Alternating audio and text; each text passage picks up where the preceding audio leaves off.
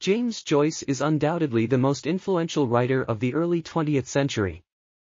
A master of the stream of consciousness technique, Joyce's career-defining work was the Ulysses, a modern version of Homer's Odyssey with three main characters similar to the ones in Odyssey. Ulysses has gained the reputation of being amongst the finest novels ever written.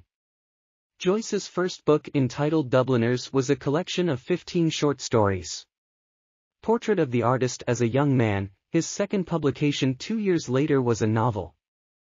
Although the books did not gain much recognition, they were noticed by the writing world, who acknowledged the author's avant-garde style. The publication of Ulysses ended the struggling days of Joyce and he moved to Paris with his family.